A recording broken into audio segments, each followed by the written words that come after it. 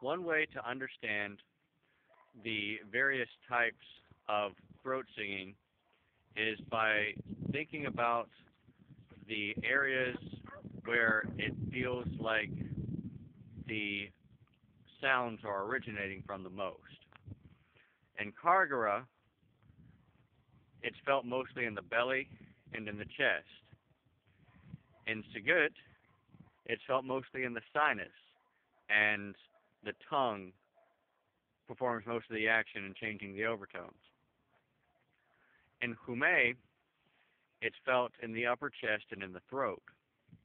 So it's really the one most aptly called throat singing, because the position of the larynx,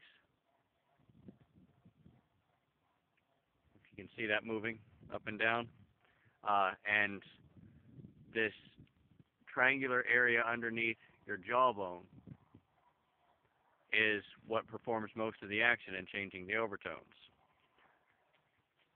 Now, from a single fundamental, you should be able to derive a number of different overtones.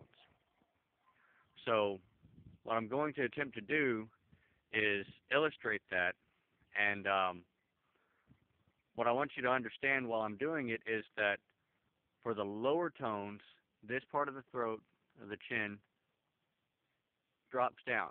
All of this comes down, and the tongue position is in the lower part of the mouth. As we move up to the middle range, the tongue moves to the middle of the mouth, in between the teeth, which should be slightly parted, okay?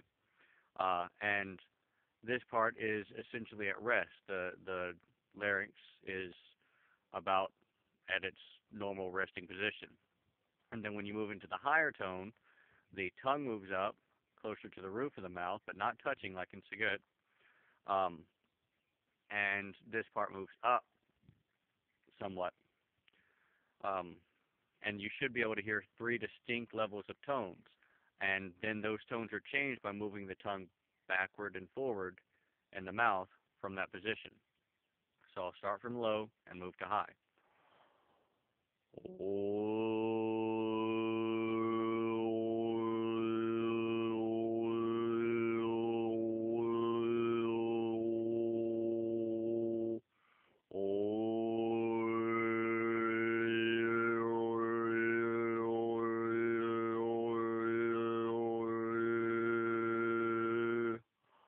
Now, when we go to the higher one, I find that moving more from an O to an sound amplifies it.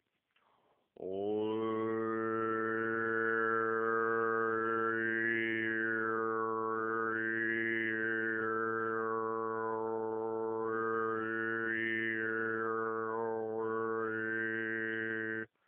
still using the same fundamental tone,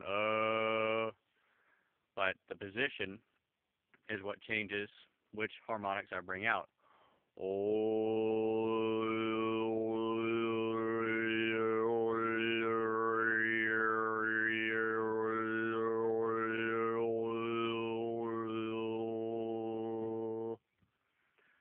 Hopefully that shed some light on it. Thanks for watching.